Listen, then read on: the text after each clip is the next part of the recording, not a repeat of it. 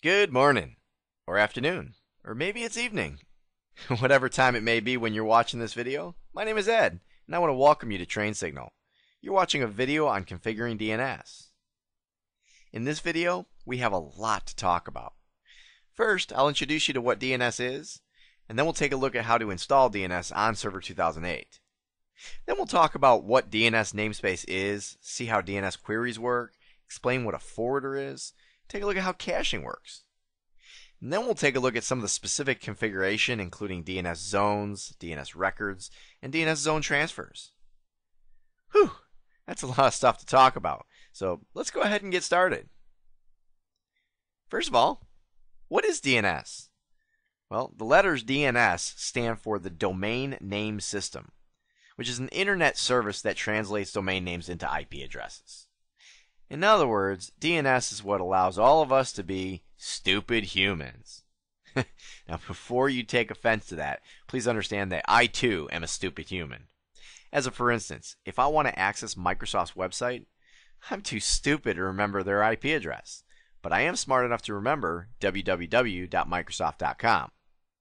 DNS would then be used to translate or convert www.microsoft.com to the IP address of their web server. Now, you may be smart enough to remember all the IP addresses of all your favorite websites, but most of the rest of us would rather remember simple names instead. Without DNS, people would probably find the internet not so easy to use, and some might just find it downright impossible. There are three main components to the DNS infrastructure. There's the DNS servers, which are responsible for answering queries. Now, queries is something that we're going to look at later on in this video, so we'll just simply say requests to translate names and IP addresses. We have the DNS database of name and IP address information, where DNS servers go to look up the answers to those requests. And then the DNS clients, who send the requests to the DNS servers. So now that you know what DNS is, let's go ahead and take a look at how to use Server 2008 as a DNS server. For this lesson, I'm going to go ahead and connect to New York Member 1, which is a Server 2008 virtual computer. Let me go ahead and connect to that now. Now, while it's connecting, I would like you to keep in mind that this is a member server, not a domain controller. There are some differences when configuring DNS, and we'll take a look at them as we go through. Okay, we're logged in, so the first thing we want to do is make sure that this server has been configured with a static IP address. Anytime you are installing a network service on a server, and those services are going to be provided to clients, you don't want to be a moving target. You want to be in one place with a static IP address. So to verify that, I'm going to click on Start, and then open up a command prompt. In the command prompt window, I'm going to type ipconfig/all. This will show us our IP configuration, and right here there's a line that says DHCP enabled, and you'll notice it says no, which means that this is a static IP configuration. So we're good as far as that goes. Let me close the command prompt window. And next, we need to go to our server manager to install the DNS server role. So again, click on Start and select Server Manager. Once in the Server Manager, select Roles, and then click on Add Roles. Now, you may notice that I don't have any other roles installed on this server. If you've been following along in other videos and you have other roles installed, you may want to uninstall them first. Windows Server 2008 has the capability of simultaneously managing many different roles, but while you're learning those roles, I find it's a lot easier if you look at them one at a time, so as to not get some kind of interference from another role, which may end up confusing you. So I'm going to go ahead and click on DNS server and click Next. Here I get an introduction to what DNS is. Click Next. And just a quick summary of what we're about to do, which is install DNS server. So I'll click Install. Now, this can take a few moments to complete the installation process. So I'm going to go ahead and pause the video while we let this fun little bar go across the screen, and I'll be right back with you as soon as it's complete. Okay, you can see here that the DNS server installation succeeded, so I'm going to go ahead and click on close. And you'll see here that we now have one of 16 roles installed, and it is the DNS server. So I'm going to go ahead and close the server manager. And let's go ahead and click on Start, Administrative Tools. You'll notice there's now an entry for the DNS console. This is the console where we manage DNS. So first, let's go talk a little bit about how we're going to configure this, and then we'll come back and I'll demonstrate some of this for you. Alright, so what is a domain namespace? Well, the domain namespace is a hierarchical naming convention that DNS uses to basically locate a given host within a given domain relative to a domain tree. Now, I've kind of illustrated that for you here. If you can kind of picture that here we have our tree. This whole thing is the tree. And right here we have our host. That's our given host located within a given domain, this one domain here, and how this domain is relative to the tree as a whole, the domain tree as a whole. Let me kind of explain how this would work. Let me clear this out of here. First of all, when we look at domain names, we go from right to left as we start at the top and work our way down through the tree. So we start off at the top here with the root domain, which is simply a dot. This is just the root domain. Matter of fact, we'll talk about it a little bit later. There's something on the DNS server called root hints, which is pretty much where a DNS server is pointed to the root DNS servers out on the internet. So we'll come back to that. But right now, the root domain is just a dot. Under that dot, or to the left of the dot in a name, would then be the top level domain. Now, the top level domains are your .nets, .coms, .orgs, .info, .gov, .edu. There's a number of them. Those are your top level domains. Then we move further down through the tree into our second level domain, and that would then be the name of, typically the name of a company. And our example here is Global Mantics. So in this example right here, if we took just this chunk of the tree right here, that's our globalmantics.com domain. But if we move down further from there, you may remember that Global Mantics is a worldwide organization that has some subdomains built into it. We have our North America, or what we actually just simply called NA. That would be the official name of what we called it, na.globalmantics.com. We've got headquarters, and we've got Asia. And when it comes to the subdomains here, there really is no absolute limit. I mean, you don't want to go too deep, but you could go another subdomain deep, which we've done here in going to the sales domain. And inside of that sales domain is where we have a specific host named Server A. So let me clear this all out of here. And you'll see here that host Server A has a fully qualified domain name, FQDN, of Server A, right? That's the host name, .sales.hq.globalmantics.com. And that's because it represents host Server A, that's the given host, inside of sales, that's the given domain, and how it is relative to the entire tree is along this path right here, and then it is laid out as servera.sales.hq.globalmantics.com. And that is what a DNS domain namespace is. So what is a DNS query? Well, a query is a request for name resolution directed to a DNS server from a DNS client. Now there's two types of queries. They're called iterative and recursive. Now the simple definition I put here is an iterative query is where a DNS server says, I'll tell you what I know, but that's it, even if what I know is a reference point to another DNS server. Whereas a recursive query is a DNS server saying, I will research the answer and get a complete answer for you, or a definitive no, there is no such answer. I will show both of these to you in just a few moments. But a DNS server can also be either authoritative or non-authoritative. An authoritative DNS server will either give the answer to, here is the IP address for that client, or will give what's called an authoritative no, which is where the DNS server is saying, look, I am authoritative for this namespace. I know what's in this namespace, and I'm telling you there's no such hosts. A non-authoritative DNS server, which does not really know anything about the specific namespace, will either use its cache, and we'll talk about caching in a little bit, but basically a cache is an area of memory where a DNS server can store information about recent lookups. So maybe if a DNS server looked up a given host earlier, it would still know about it. Or it will use a forwarder. And again, we'll talk about forwarders in just a moment. So how do these queries work? Well, first of all, we have a client making a recursive query for the www.globalmantics.com web server to its local DNS server. So picture you have a client just going out to its local DNS server right, in-house in its network saying, hey, do you know who www.globalmantics.com is?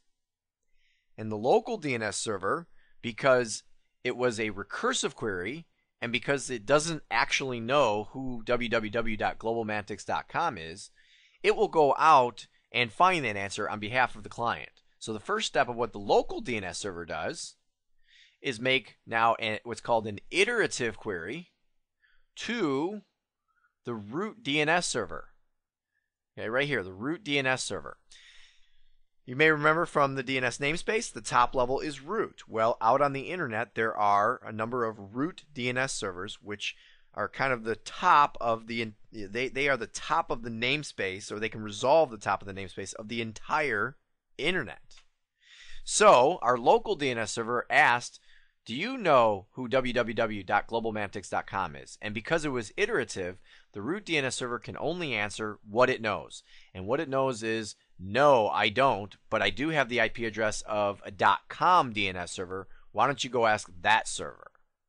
So the local DNS server then makes an iterative query to the .com DNS server. Hi, .com server. Do you know who www.globalmantics.com is? And again, because it is iterative, the .com DNS server can only answer what it knows. And what it knows is, well, no, I don't know who that is, but I do happen to have the IP address of a DNS server authoritative for globalmantics.com. Matter of fact, let me take a quick little break from the demonstration here and talk to you about if you've ever registered your own .com or your own internet domain. What you're doing when you're registering your own .com, so maybe you have, your favorite domain.com. When you register that, you are registering the IP address of a DNS server that's authoritative for your favorite name.com with the .com DNS servers out on the internet. And that's how they would have this answer to send back to the local DNS server. So now that the local DNS server has that, it sends out yet another iterative query to the globalmantics.com DNS server. Now, because this DNS server is authoritative for that namespace, it is able to give the authoritative response back to the local DNS server with an IP address of www.globalmantics.com, and the local DNS server can then pass that IP address on to the client. So that's the entire process. Just to review, you have a client who says, hey, local DNS server, do you know who this is? Local DNS server thinks to itself, no, but it's a recursive query, so I'm going to go out and find the answer. It says, root, do you know? Root says, nope, but you can ask .com. .com, do you know? Nope, but you can ask globalmantics.com. Globalmantics.com, do you know? Yes, I do. And then the answer is given to the local DNS server, who can then pass that answer back on down to the client. And that's how queries work. So what is a forwarder? A forwarder is a DNS server to which other DNS servers forward queries. Now there's two different types of forwarders, and in actuality there's kind of a third kind here. I'm going to kind of write it in here. If you can read my handwriting, the third one here would be called root hints. Now we'll take a look at root hints like my nice, slow, sloppy handwriting. We'll take a look at root hints when we go back and look at our server. But the other two types of forwarders are what's called standard, which is where a DNS server has been configured to look to another DNS server if it doesn't know the answer. So I'm a DNS server, and I get a query, and I don't know the answer. Oh, but look, I've been configured to go ask this other DNS server over here, so I'll just pass along that request. Now, a conditional forwarder is where you have a namespace tied to the forwarder. So you can have situations where a DNS server can be programmed with, hey, if you don't know the answer, and the request was for a specific area of namespace, go ask this specific DNS server. Let's go ahead and take a look at how this works. Client makes a request or a recursive query of its local DNS server. Now, the local DNS server doesn't know the answer to www.globalmantics.com, but it has been configured with the IP address of another DNS server. Now, unlike all those iterative queries we saw a moment ago on the internet, where we just send back and we say, no, go ask this other guy. If this was an iterative query, then the local DNS server would respond back with, go ask that other guy. But it's a recursive query. So the local DNS server, on the behalf of the client, will make another recursive query to the forward DNS server that it's been configured to ask for any lookups that it doesn't know about. That forward DNS server then has been configured with that other type of forwarder that I'd mentioned, root hints. It's those root hints that get that server out to that root DNS server on the internet, goes through the entire internet process, and gets an authoritative response from the globalmantics.com authoritative DNS server. The forward DNS server then responds back to the local DNS server, and the local server then can respond back to the client, and the client gets its answer. So if you notice, this example right here is not really that much different than the original query that I showed you. It pretty much just has the one extra step, which is when the client asked the local DNS server and the local DNS server didn't know how to get out to the internet on its own, it was configured with a forwarder onto another DNS server. But otherwise, the process is exactly the same. Now, with conditional forwarding, we are set up pretty much for the client to ask a local DNS server. And in this case, the local DNS server has two settings. First of all, it has all other DNS domains, and it has a conditional forwarder for any queries that are asked of it for the global mantic. This really shouldn't say www here. Let me just cross that out. This should just say any queries for the globalmantics.com domain forward to this specific DNS server. Whenever you have conditional forwarding set up on a DNS server, it will attempt to use it first. So when it looks at this query for www.globalmantics.com, the first thing it's going to do is it's going to say, do I have a conditional forwarder for that namespace? And if I do, then let's send it on to that server. If it was for some other name, if this client was to send a request saying, give me www.microsoft.com, well, it does not have a conditional forwarder for that, so it would do whatever it would do for any other domain, which is go out to the root DNS server. Or we could have even had it go over, let's say over here, to just another DNS server, maybe that has been configured to get out to the internet. Let's go take a look at an example of how this might work in the Global Mantics network. In this example, we have a server here which is authoritative for the globalmantics.com domain. This particular DNS server has also been configured with a couple of forwarders, or I should say a couple of conditional forwarders. One that says any queries looking for the asia.globalmantics.com domain will be sent to this specific DNS server, and one that says that any queries looking for the na.globalmantics.com domain send to this specific DNS server.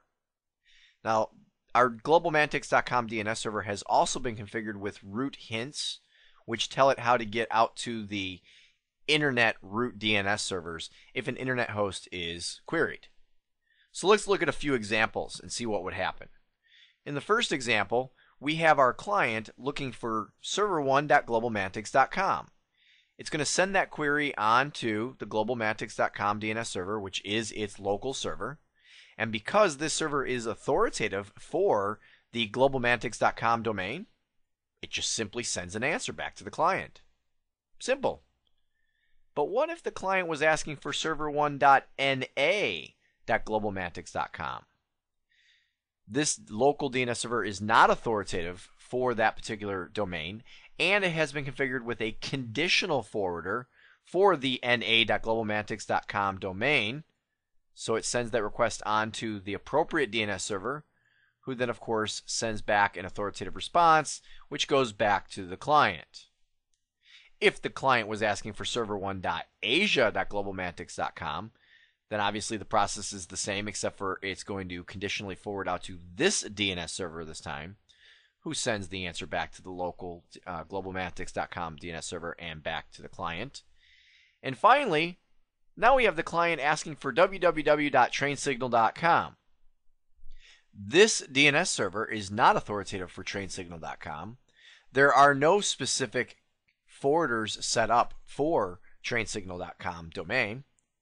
So what we're left with is, let's try our root hints, go out to the root DNS server. The root DNS server then is going to, of course, send back a response saying go ask.com. .com will then say go ask trainsignal.com. Trainsignal.com will say, sure, here's the IP address. The IP address comes back to the globalmatics.com DNS server, who sends it back to the client. That's how this would work in GlobalMantics network, or at least that's one way it could work in the globalmatics.com network. Let's go take a look at how to set this up in Server 2008. Okay, so let's go ahead and connect back to New York Member 1, the server that we had previously set up as a DNS server. Here we go, and we're still in the DNS manager. And what I want to do is put my cursor over New York Member 1, right-click, and select Properties. In our Property sheet, there are a couple of tabs that I want to show you. The first one is the Root Hints tab. I'm going to click on that, and you'll see here that we have fully qualified domain names of a.rootservers.net to an IP address of 198.41.0.4, scrolling all the way down here through to the m.rootservers.net server with an IP address. So we have a list of servers and IP addresses, and what these are the root DNS servers on the internet. Isn't that pretty cool? There's just the 13 of them. It is my understanding, I believe there are a few more now, but for a while there were just these 13 root DNS servers. And there was actually a guy who had written an article, and he had sent it on to the United States government, actually. Fortunately, this guy decided not to follow through on what this article stated, but passed it on to our government to help protect against this. And the article pretty much explained how he could single-handedly take down the internet. Oh, and I want to say it was about 20 minutes or less is what he had said. And his methodology of taking down the internet would be basically to hack in and kill these 13 servers. Now, if you kill just these 13 root DNS servers, any names that you attempt to resolve on the internet can't get resolved. Which means, did he truly take down the internet? No. Is the infrastructure still in place? Yes, the physical infrastructure anyway. Are the web servers still up and running? Sure they are. But can the users out there in the world get to those web servers? Well, they can get to them if they know the IP addresses. But like we were talking about before, unless you have some kind of superhuman IP address database going on in your brain, you're not going to get to Google unless you know their IP address. You're not going to get to Microsoft unless you know their IP address. You're not even going to get to TrainSignal unless you know our IP address. So that's how this guy was talking about taking down the internet, or at least taking it down as we know it today. Now, just to make you feel a little bit more comfortable, each one of these 13 servers is not an individual server.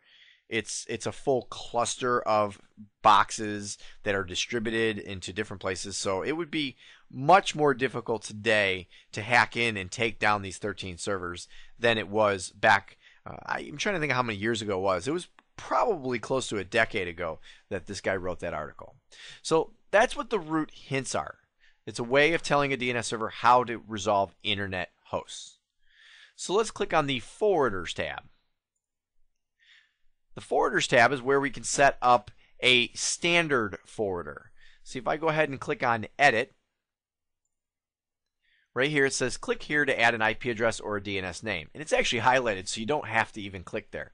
I can just go ahead and add an IP address. So I'll put in 192.168.10.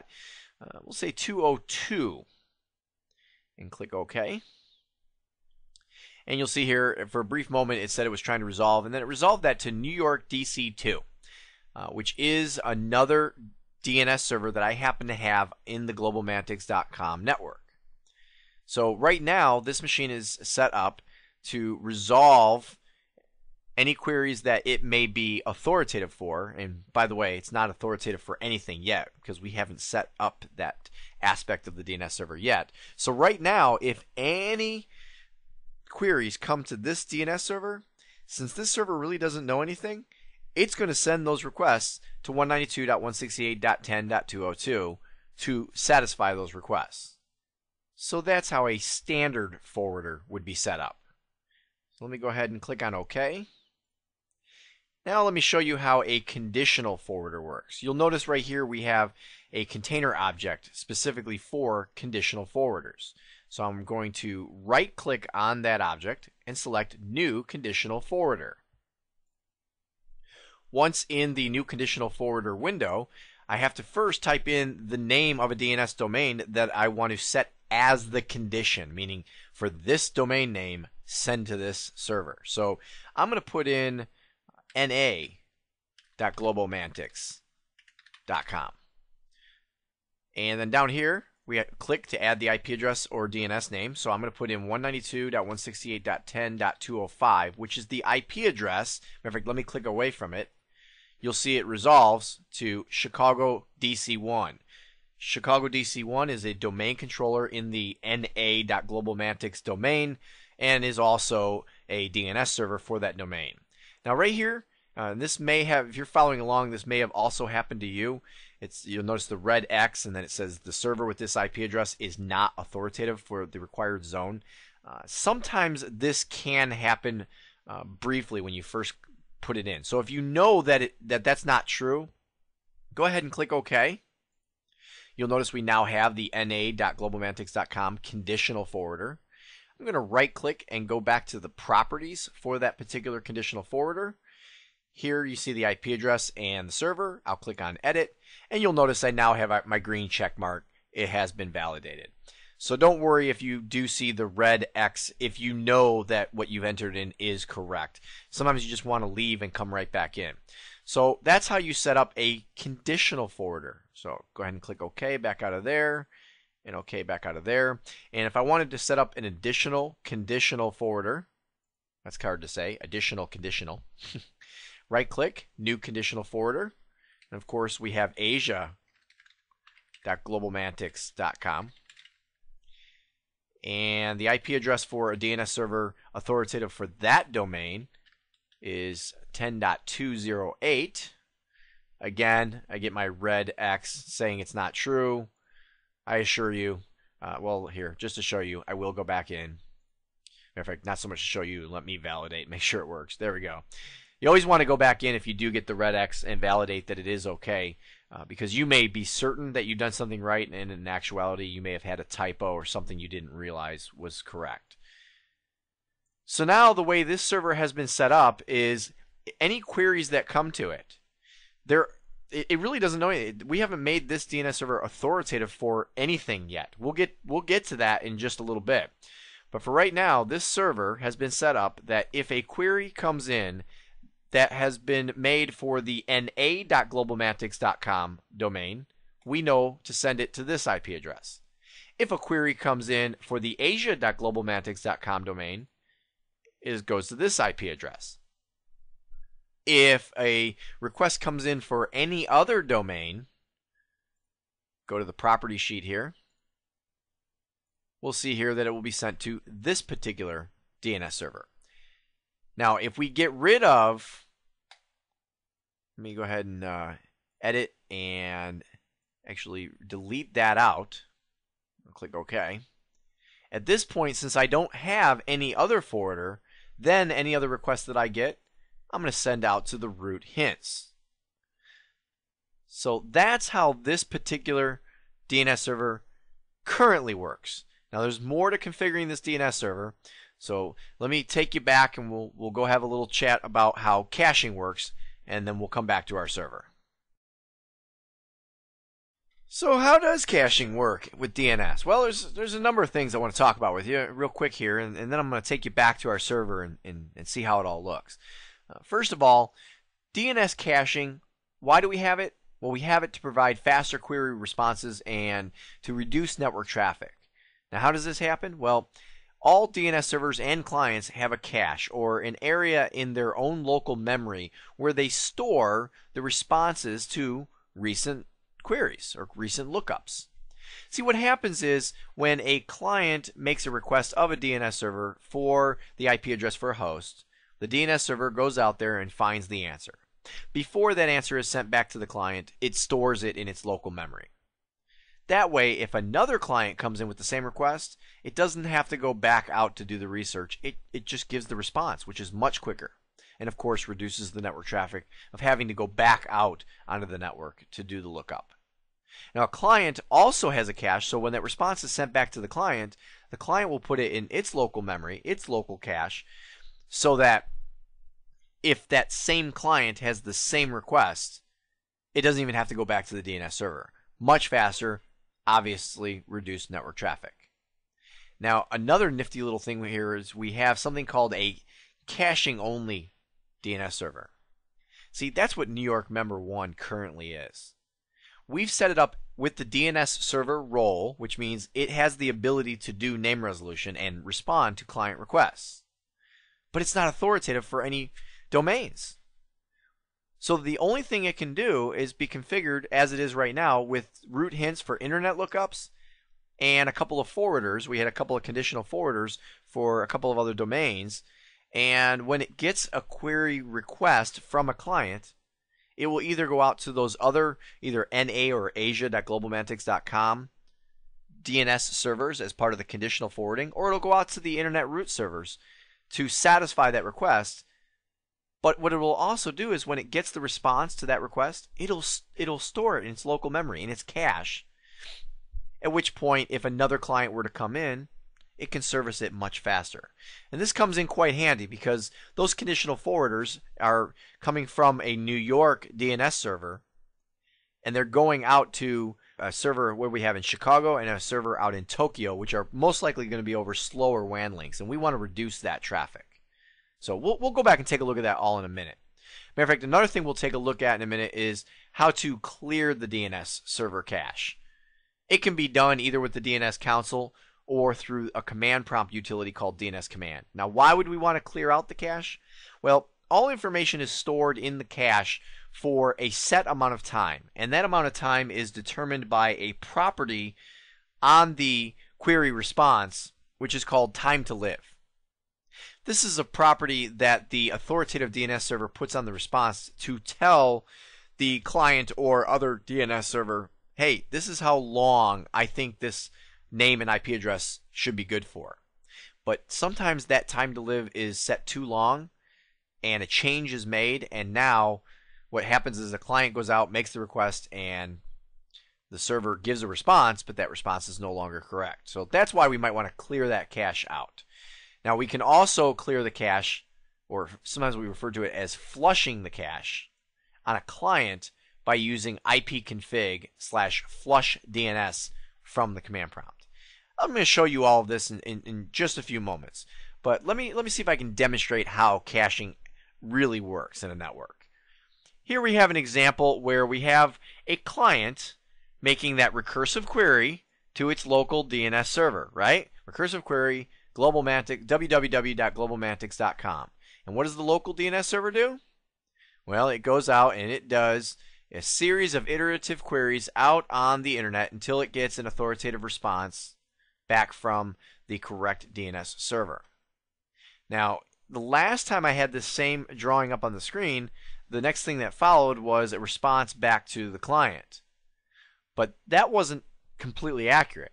What it does next is it puts that response into its local cache. It says, okay, I'm going to go ahead and store the fact that www.globalmantics.com is IP address 172.16.38.45. Then it goes on and sends that response back out to the client. Now the reason it did this is because now we have client 2 making another recursive query for www.globalmantics.com, the same name. This time, instead of the local DNS server going out to the internet, it can just go into its cache and say, oh, hey, wait a minute. I know that name is this IP address, so I do not have to go out to the internet. I can simply reply right back to the client with this IP address, and boom, you're done. That saves a lot of time and a lot of network bandwidth. Let me show you how this cache looks in Server 2008. So let's pop back into our New York Member 1 server. There we go. We're still on our DNS manager. And there's a couple things I want to show you, and then we're going to see if we can make this all work. First thing is I want to show you there's a container here for cached lookups. Now, if we highlight this right now, we just have root, and there's really nothing in there other than the root servers. In other words, it's all, we haven't done anything yet, so it's all empty right now. But I want to show you that if we were to right-click on our server, there's a selection for Clear Cache. If I click on that, that's how I would use the DNS console to clear the cache if I thought there was something invalid in that cache. Now, another way I could do it is by right-clicking on the cache lookups themselves, and again, selecting Clear Cache. It doesn't really make a difference. You can choose whichever one you want. It does the same thing. Now, another way we can clear the cache is through the command prompt. So let's go ahead and open up a command prompt. And I'm going to type DNS command. And instead of putting in the actual command, let me just do a quick /?. And this shows you that there are a lot of different options available on this particular DNS command utility. The DNS command utility is pretty much a way of using the command prompt to do everything you would otherwise do in the console. Works well if you're trying to script something. Here you'll notice there's a switch for clear cache. So let's put that in, DNS command /clear cache. And the command has completed successfully. Now another thing we can do from the command prompt is let's now kind of do a little kind of like a little Wayne's World, if you're familiar with that movie, little doo doo doo, and now I'm not a server anymore. Now I'm a client. As a client, I can use the ipconfig command, and again I'm going to do a /?, to show you that there are a few things that we can do that are related to the DNS cache. One thing we can do here is display DNS, which will show what's in the DNS cache, and then we have flush DNS to clear it out. So I'm going to go ahead and put in ipconfig /display DNS, and let's take a look what's in our cache. You'll notice there's localhost, that's always there. Looks like I tried to connect to Chicago DC1, trainsignal.com. So we got a number of things in here. So let's go ahead and do an ipconfig /flush DNS, and then display the DNS cache again. And here you'll see that now all I have is localhost, and that's it. Okay, so that's how we would do things as a client. As a client, we can also flush our cache. So I'm going to go ahead and close out of this window. We'll do our little Wayne's World, and head back on over. I'm now a server again. And what I want to do is see if we can't make this all work. So even though I just did my little Wayne's World back to being a server, I'm always kind of acting as a client and a server, as a member server. And so what I need to do is point to myself for my DNS services. And let me show you what I mean by this. I'm going to click on Start, and then I'm going to right-click on Network, Properties. In the Network and Sharing Center, I'm going to click on Manage Network Connections. I'm going to right-click on my local area connection, go to Properties, highlight Internet Protocol version 4, Properties. And here you'll notice I'm presently pointing to 192.168.10.201 as my DNS server, but I'm going to change that to .100, which is the same as what my own IP address. So I'm pointing to myself for DNS. So I am my own client. I am my own server. So I'm going to click OK. Click on Close. Now I'm going to leave this window open for just a moment because we're going to need to come back here in a little bit. But let me go ahead and try to generate some network traffic, generate some DNS lookups. Let me click on Internet Explorer. Once in Internet Explorer, let's go ahead and go to trainsignal.com. See if it works. Yes, it worked. Got out to that website. And matter of fact, why don't we add to that when we go to Google? All right, we've now been to that website. I'm going to go ahead and close Internet Explorer. I will minimize these windows on our networking, bring us back to our DNS manager, because I want to show you under cached lookups, under root, you now see COM. And if I look at COM, you'll see I have Google and I have train signals. So I have all kinds of records. You would never imagine that there's this many records involved with some of the simplest requests out on the internet, but there are. So these are all cached, which means if any other client were to come in looking for these same items, since they're in the cache, this server would not go anywhere to look up the answer. It would go right to its cache, boom, send it back out to the server. And again, if I were to go ahead and right-click and clear the cache, you'll notice that it's gone. Everything's been gone. Everything's been deleted, I should say. And if I go back to my command prompt, do an ipconfig display DNS as a client, you'll notice that the client still has the answers for trainsignal.com. As a client, you would have to flush the DNS to get it out of your local client cache, and then display DNS, and everything's gone. Cool? So that's how caching works in Server 2008. Now let's go take a look at some of the additional configuration options. This is where we really get into the heart of how to set up DNS. We're going to look at DNS zones. Okay, so before I show you exactly how to configure a DNS zone on our Server 2008 DNS server, let's make sure we're clear on what a zone is. A zone is an area of DNS namespace. Just to keep it nice and simple, it's an area of namespace. And to be more specific, we could say we can take that zone, that area of namespace, and make DNS servers authoritative for that particular zone or that area of namespace. Now here I have a drawing of the globalmantics.com zone. Well, really it is kind of the globalmantics.com zone, but it's the entire tree. It's the entire area of namespace for this entire network. And the highlighted areas, I have one here, here, and here, are zones that we have specifically, it's actually called delegated out. And we'll talk about delegation in just a moment. But here, I've delegated out the asia.globalmantics.com zone. Okay, so I've made that its own zone so that it is now managed, or there are separate DNS servers which will be authoritative for that namespace. You'll notice that this is kind of an elongated oval that I've highlighted here, which includes the sales.asia.globalmantics.com namespace. And the reason why is because by default, any server that is authoritative for a particular zone or a particular area of namespace is also going to be authoritative for any subdomains underneath, unless those subdomains have been specifically delegated out. So here we have a couple of other examples where we have the bottom of the tree, so to speak, support.na.globalmantics.com and training.na.globalmantics.com, which have each been separated out into a separate zone and then delegated to individual DNS servers to manage that area of namespace or to be authoritative over that area of namespace. Now, zones come in a few different types. First type that we have here is something called a primary zone.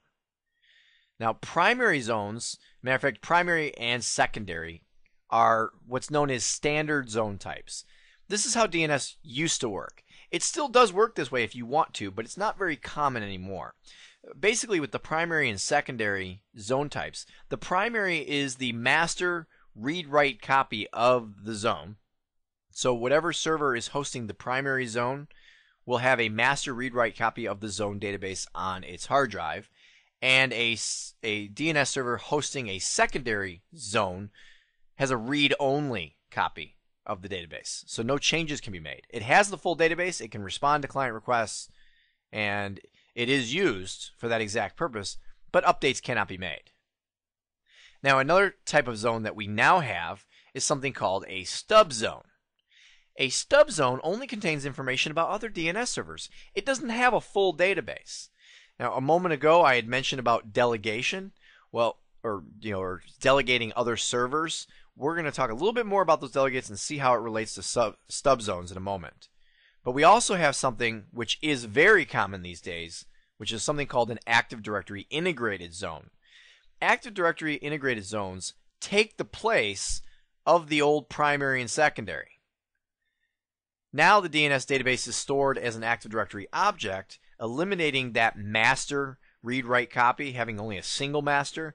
Now we can use the multi-master replication topology that Active Directory provides for us. So let's talk a little bit more about stub zones. As I was saying before, DNS has delegations. You have the ability to delegate out subdomains so that they have their own DNS servers which are authoritative for that specific area of namespace. Now, before stub zones, all the delegations had to be managed manually, meaning if a parent server knew about a child server being a delegate for that specific zone, that child zone, and you add another server, the parent won't know about it unless you manually make an entry. With a stub zone, we now have automatic propagation of those delegations when new servers are added. Let's see if I can help demonstrate this for you with a little drawing.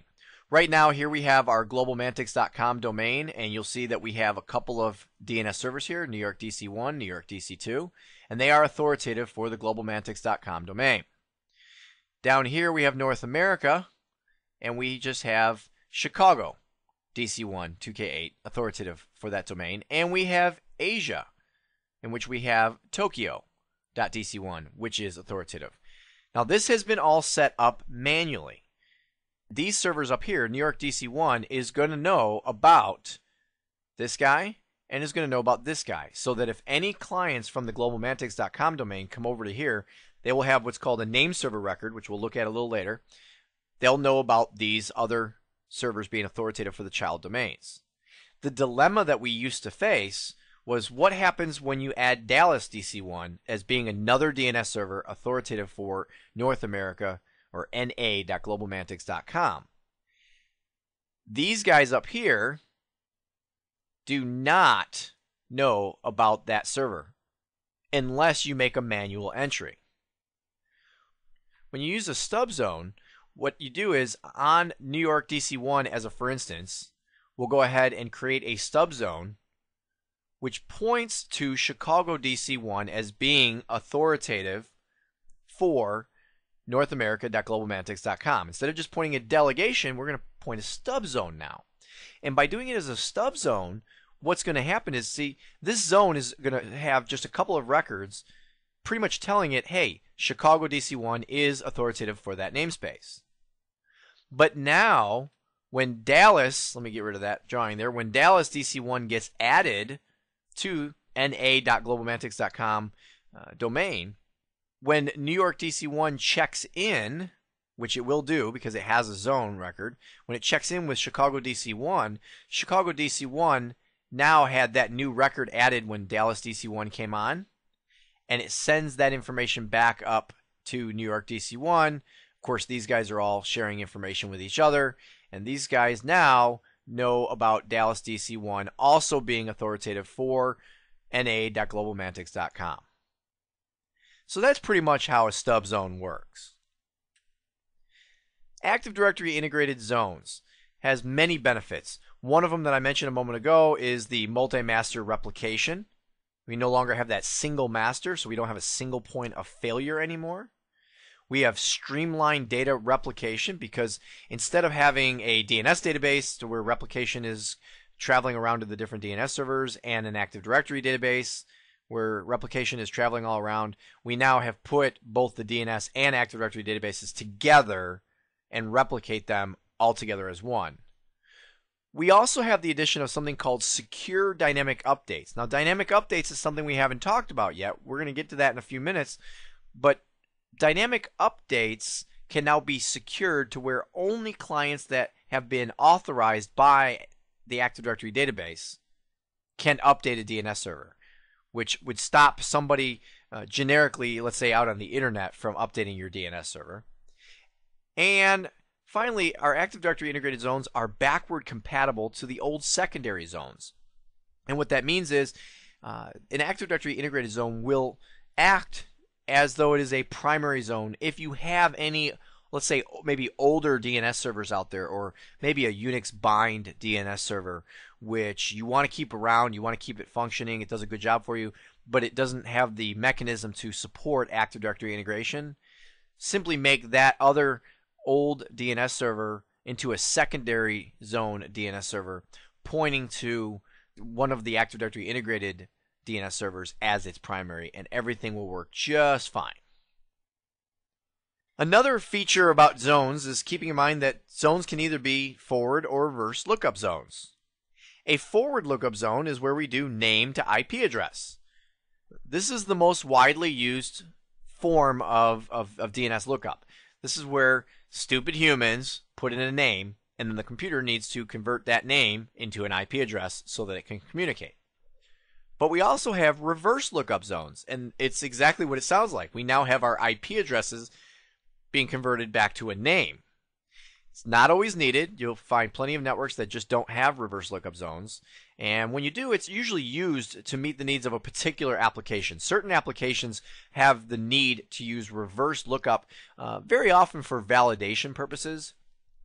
Once an IP address has been given, it'll validate by doing a reverse lookup back to the name to make sure that everything is in order. It's kind of a dual checking system. Take the name to an IP address and then try to convert the IP address back to the name. Dynamic updates. Before dynamic updates, all DNS information had to be manually entered. Yes, it was as bad as it sounds.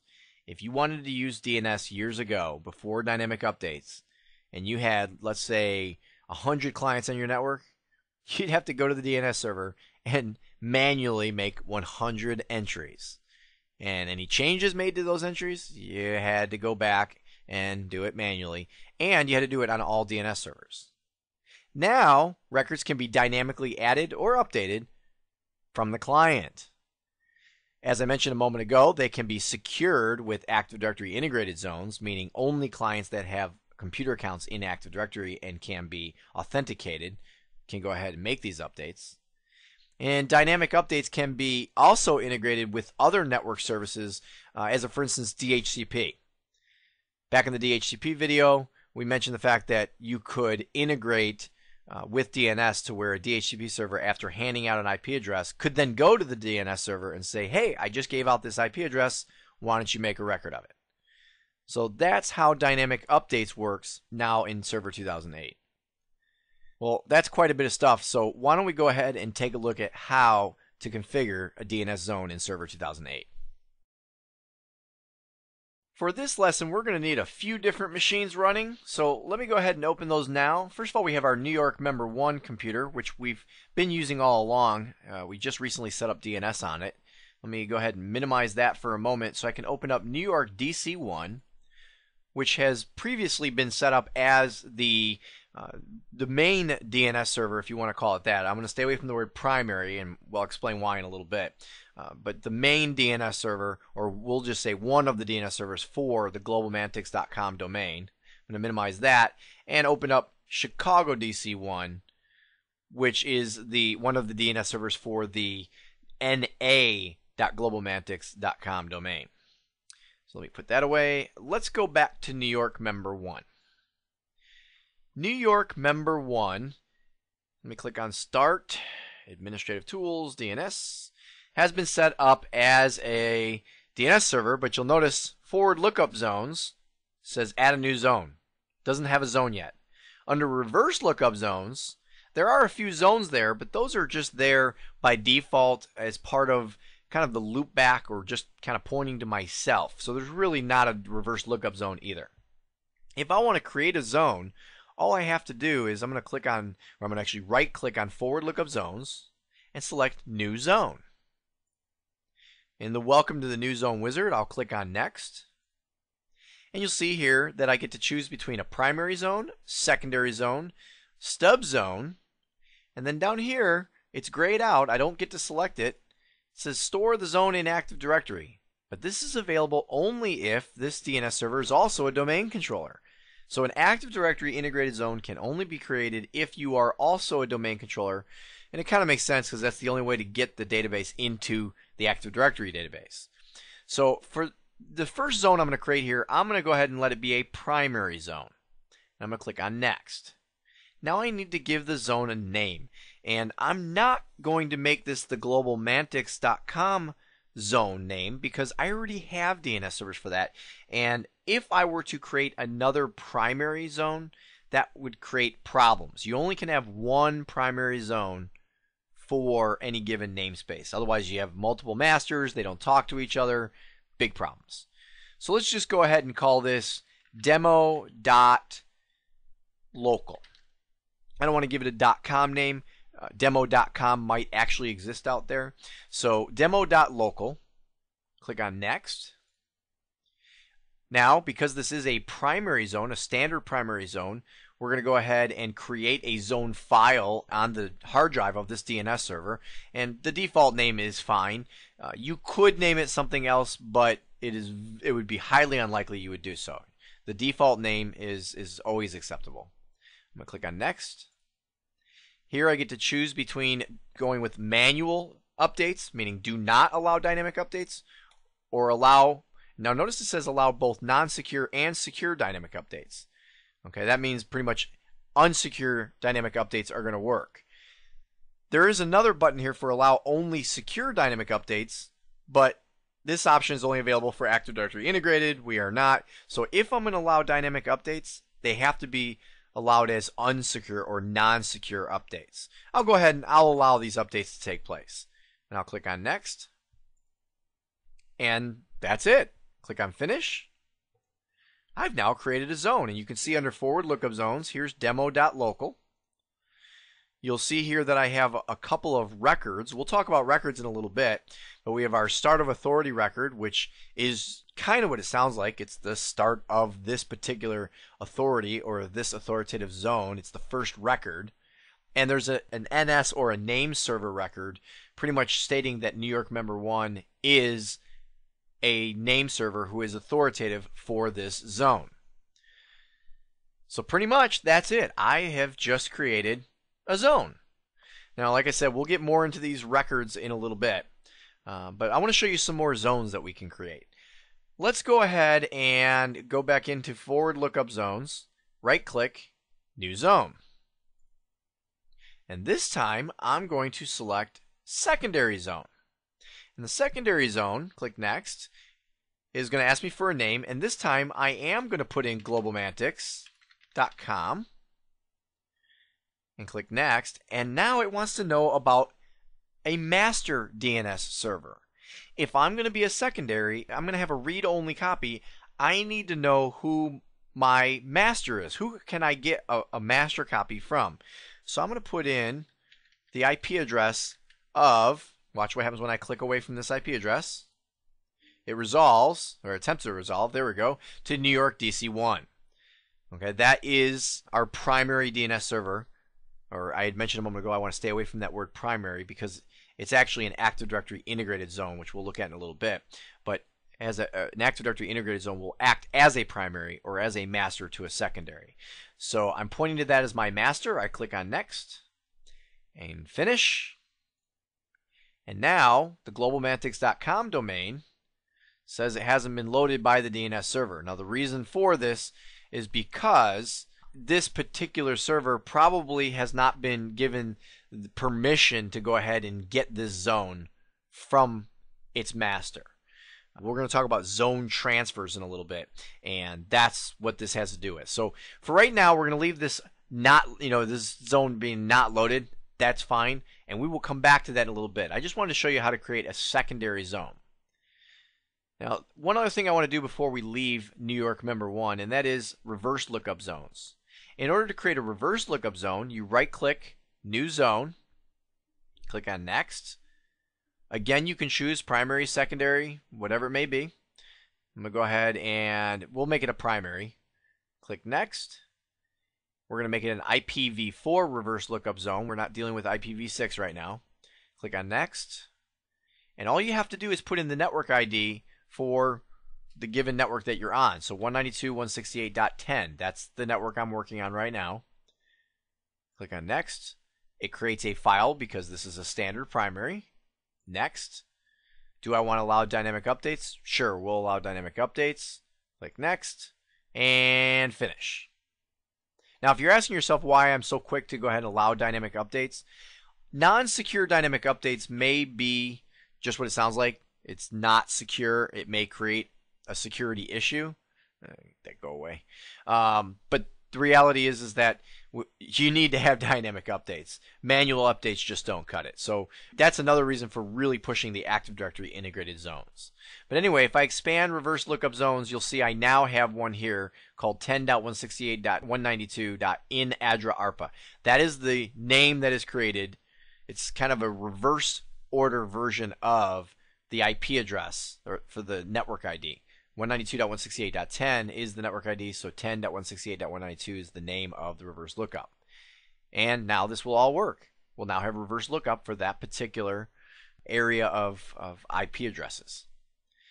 All right, so that is how you create zones. There is one other type of zone that I want to show you, though. So let me go ahead and put this away. I'm going to minimize New York member 1. And let's head on over to New York DC1. And here on the New York DC1 server, let's go ahead and go into our DNS management utility. There we go. In DNS management, I want to show you that I have a forward lookup zone here for globalmantics.com. And let's right click on globalmantics.com and go to properties. In here, there's a couple things I want you to see. First of all, we are an Active Directory integrated DNS server because we are a domain controller. If I wanted to change that, I could just simply click on Change, turn this zone into something else. We're not going to do that. Let me hit Cancel. And also, because we are Active Directory integrated, Dynamic Updates is set to Secure Only, which again, pull down the menu. Could change it if I want to. Not going to. So just wanted to kind of show you, let me cancel out of everything, how it's currently set up with an Active Directory integrated zone. Okay, under globalmantics.com, you see a folder here, and it's kind of a gray colored folder for Asia and for NA. And these folders represent delegations. There's a delegation for na.globalmantics.com, which says it has one record, it's called a name server record, which says that Chicago DC1 is authoritative for that subdomain. You'll notice it's static. Now, with this being static and with this being a delegation, if any other DNS servers were added in, we wouldn't know about it. New York DC1 would never know about it. As a matter of fact, let me go ahead and put New York DC1 away for just a moment. And I'm going to go ahead and go into Chicago DC1. And let's open up DNS for Chicago DC1. Chicago DC1, as you can see here, is authoritative for na.globalmantics.com. And in na.globalmantics.com, you will notice there's right here where it says NS for name server record, you will see that not only is there Chicago DC1, but there's also Dallas DC1. See, the delegation was created over in New York when Chicago DC1 was created. Afterwards, Dallas DC1 was created and was also made to be a DNS server, authoritative for na.globalmantics.com. And Chicago knows about it because everything within this particular zone is going to know about it. But if I go ahead and put this away for a minute and go back to New York, it doesn't show up here. The way we can get around that problem, well, first of all, we could add it manually. Meaning if I wanted to go ahead and just go to Properties and Add, I can add another server in here. So I could actually put in, I think it's 192.168.10.207. Let me see. Oh, you know what? I don't have Dallas running, so it's just going to sit there validating forever. But if I wanted to, I could manually put that in and click OK. I'm going to go ahead and hit cancel. That's how I could do it manually. But that we don't ever want to do anything manually. So how can we automate this process? Well, I'm going to go ahead and right-click on Forward Lookup Zones and ask for a new zone. And in the New Zone Wizard, I'll click Next. And this time, I'm going to go ahead and leave it as, I'm sorry, I'm not going to leave it a primary. I'm going to make it a stub zone. And let's not put it in Active Directory. We're just going to make it a good old-fashioned stub zone. Click on Next. Give it a name, na.globalmantics.com. Click on Next. And of course, since this is not Active Directory integrated, it's going to ask me to create a new file, and that's fine. Click Next. And here, it's going to ask me for a master DNS server. And the reason why is because it's a stub zone, so that means it knows it's supposed to point to some other zone to get its information. So let's put in the IP address of Chicago DC1. I'll click here. You'll notice it resolves to Chicago DC1. Click on Next and Finish. And now I have a zone for na.globalmantics.com. And when I click on that, you'll see that the only records that we need to have here are the NS records and the corresponding A records. Again, we'll talk about what host or A records are. We'll talk about what all these records are in just a little bit.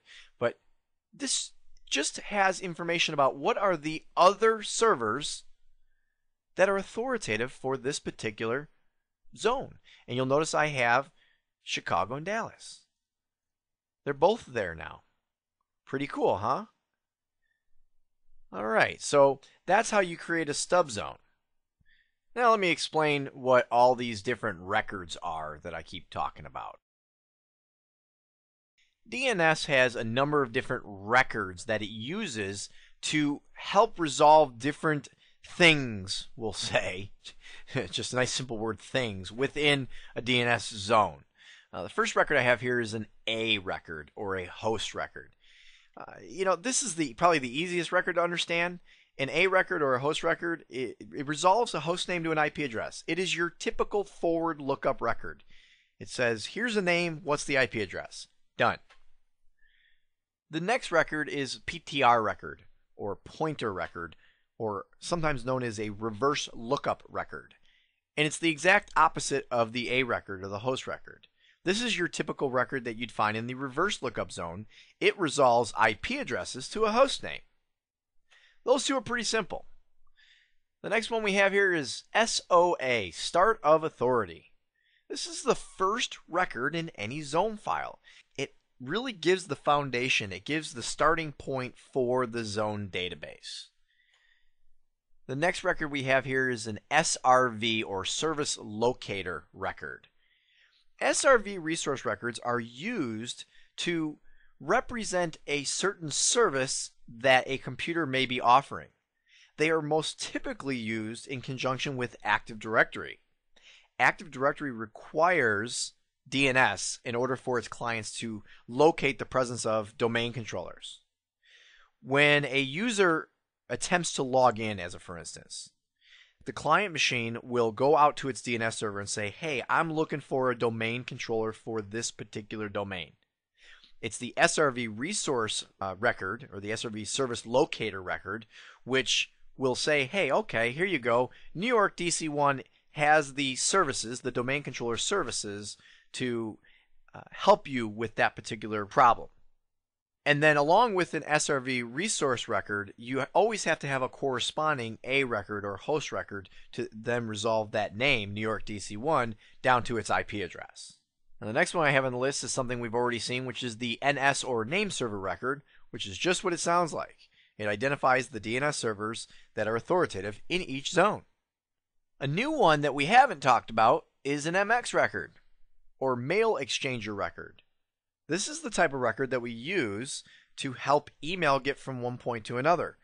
When you want to send an email to somebody at trainsignal.com, there are DNS servers out on the internet that have MX records which point to our email servers here at TrainSignal.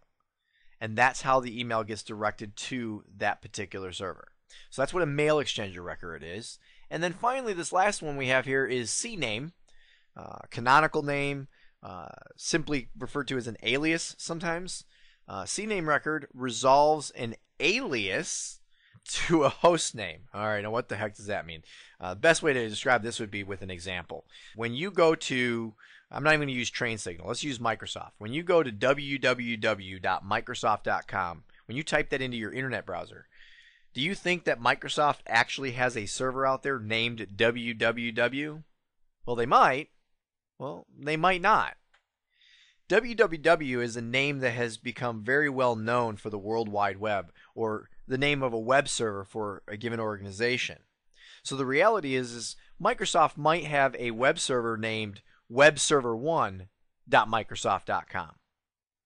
Well, when you type in www, Microsoft wants you to then be directed to webserver1, so they'll create a CNAME record saying anybody that puts in www or is looking for www, they actually are looking for webserver1. And then, of course, along with that record, you have to have the matching A record to give the IP address of webserver1. So that's what DNS records are. They're the records within the database that help name resolution take place. Now let's talk about zone transfers. This is another thing that we've kind of already seen a little bit of, or at least we saw the failure of. Zone transfers are only used with your standard primary and secondary zones. They're not used with Active Directory integrated zones. Replication takes place in Active Directory integrated zones as part of Active Directory replication. When you use standard zones, primary and secondary, you use zone transfers for this replication. Now there's two different types of zone transfers. There's AXFR, which means transfer the entire database. Older versions of DNS used to have to do this every time there was an update. And then there's IXFR, which is for an incremental transfer, which is what we most commonly use today. AXFR is really only used when you first create a secondary zone to get the entire database to come over, or if something were to maybe corrupt that database and you make a request for the entire zone to be refreshed. That's when you get the AXFR, but other than that, we use IXFR to save on our bandwidth so that when a change is made, only that change needs to be transferred to the secondary. Now, DNS zone transfers very much so can be a security risk. There are a number of issues surrounding zone transfers, which means that's a whole different reason for possibly using Active Directory integrated zones. It's because just the security aspect itself, where a hacker out there might be able to create a DNS server and then go ahead and tell your primary DNS server, hey, I'm a secondary server, why don't you go ahead and throw that database at me? Well, that's a problem, and we don't really have, we have that secured much more within Active Directory integration. So let's go ahead and let's take a look at not just some resource records, but real specifically, let's look at these zone transfers, how we set them up, and how we can secure them. To demonstrate zone transfers, I'm going to need a couple of machines open. So first one I need is New York Member 1, and then I'm also going to need New York DC 1. All right, so we got those both open. Let me go ahead and start off in New York Member 1. And before we get into zone transfers, let's talk about some of these records. I'm going to go to the demo.local zone. You'll see there's a couple of records that are already created by default. We have our start of authority record, which is nothing more than just, hey, here's the first record, here's the beginning of the zone. And a name server record, which says, hey, New York Member 1 is a name server that is authoritative for demo.local domain, or the demo.local zone. Now beyond that, we typically would have records added dynamically through dynamic updates, but because demo.local is not real, it's a fake zone that I've created, we're going to have to do everything manually.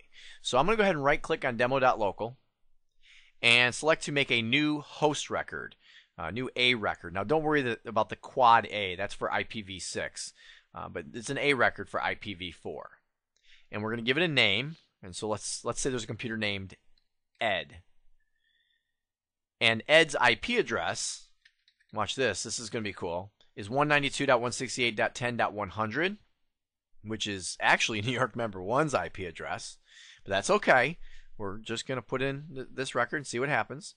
I'm going to go ahead and tell it to create the associated PTR record, the reverse lookup record, as well. Now don't worry about the time to live. That has to do with caching. We won't worry about that for right now. I'm going to go ahead and add the host. It says it was successfully created. Click OK. And done. You'll see I now have a record for Ed having this IP address. If I go to my reverse lookup zones under my 192.168.10 network and refresh, you'll see I also have a reverse or PTR or pointer record saying this IP address is for ed.demo.local. I'm going to have to remember to get that out of there as soon as I'm done showing you this, because that's definitely a false record pointing to a bad location, and we don't want to cause problems with that. But to prove that this is working, let me go ahead and open up a command prompt. I'll click on Start, Command Prompt, and I'm going to type in ping ed.demo.local. Watch what happens when I hit enter. Even though ed.demo.local is not a real machine, doesn't exist anywhere, because the DNS server thinks that it is, there is a record for it. It says pinging ed.demo.local at 192.168.10.100, which does exist. That's this machine, and I get replies. So it all works. So this is something that you may have heard of happening before. A lot of spyware does this, where it'll put false records into your DNS database so that you think you're going to one website. In actuality, it takes you to another website. That's one way they get it done. So let me go ahead and pop back over to our DNS manager. And you know what? I'm going to go ahead and delete that PTR record now before I forget. And now let's go back to demo.local and let's look at a couple other records. Here we have new alias or CNAME record. In here, let's use www. Right? That's probably the most common one out there. We're going to say that www is actually ed.demo.local. And we're going to go ahead and click OK. And so what it says is if anybody's looking for www, they're actually looking for ed.demo.local. Ed.demo.local is 192.168.10.100. So again, if I go back to my command prompt, if I type in ping www.demo.local, it now says pinging ed.demo.local because that is what the alias points to. So that's how an alias works. Now, the last record, let me go back to the DNS manager. The last record that I can show you manually here would be a mail exchanger record. I could go ahead and add a record in here, but that's all I'm doing is manually entering in a record because I don't have an exchange or a mail server set up. But this is how you would manually set up a record. Go ahead and put in the domain name, give the fully qualified domain name of the mail server itself, and then you would have an extra mail exchanger record. Now to show you the SRV resource records, I'm going to take us over to New York DC1. So let's leave New York Member 1, head over to New York DC1. And here in the globalmantics.com domain, you'll notice a number of these underscore records. Like here, I'll go to TCP. In these folders, these are the SRV or service location records. See, New York DC1 is a domain controller, or more specifically, globalmantics.com has Active Directory domain controllers, and so there are going to be resource records saying that these particular computers, you'll notice they're like New York DC1 and 2, and we got New York DC3 and 4. Many of them provide either global catalog services, Kerberos related services, LDAP services. These are the types of services that domain controllers provide so that when a client says, hey, I need to log in, the first thing it can do is go to the DNS server. The DNS server can say, well, you need these machines, these computers, because those are the domain controllers. And then, of course, if we go back to the globalmantics.com domain, down here I have the matching A records pointing to the actual IP address for those domain controllers. So that is pretty much the resource records that DNS uses. Now let's pop back over to New York Member 1. All right, so we can take a look at how some of the issues with zone transfers. What I want to do is take a look at this globalmantics.com domain, because you'll notice it says zone not loaded by DNS server. You may recall, let me go to the properties of this zone, that this is a secondary, and it's pointing to 192.168.10.201 or New York DC1 as its master.